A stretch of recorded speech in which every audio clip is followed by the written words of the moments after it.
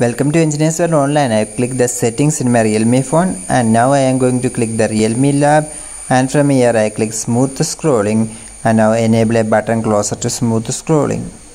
Yeah, I have now enabled smooth scrolling in Realme phone. Now you can see that we have experienced a smooth scrolling performance with this Realme phone. So if you are watching this video for the first time, don't forget to subscribe Engineers World Online. I am going to show to disable the feature. Just click the Realme Lab and I have now disabled the smooth scrolling. So once again I will repeat and show you how to enable this feature.